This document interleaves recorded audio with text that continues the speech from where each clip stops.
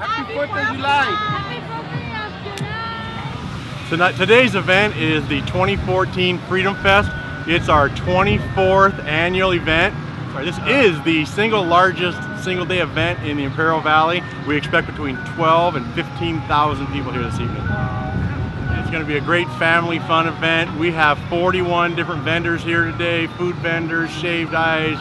We have the caramel corn, you name it. If there's food out there, we got it. We've got toys, we've got games, we've got jumpers. We've got great displays from the military, from law enforcement, as well as tonight we are firing off 1,100 rounds.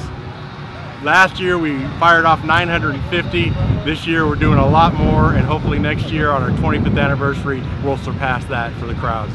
Well, as you know, it is our nation's birthday, the 4th of July, and it is always and has always been a family event. And so we, KXO Radio, Gene Brister, Gloria Brister, and the Imperial Chamber have always focused on making this a family-friendly event, something for the Imperial Valley to do. We know a lot of people leave town during the weekend, so we wanted to put on an event that focused on the citizens of the Imperial Valley. Celebrating 4th of July with my family.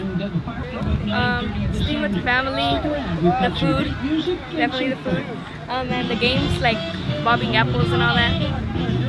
Me and my cousin we did arts and crafts at Home Depot. Like we built a little boat. We've been bobbing apples. We spun the wheel at Brunswick Zone. We ate apples right now. We just ate watermelon. My bad. We had a contest, and yeah. And then right now we're gonna go get toys. What are you most looking forward to tonight? Fireworks show. Why?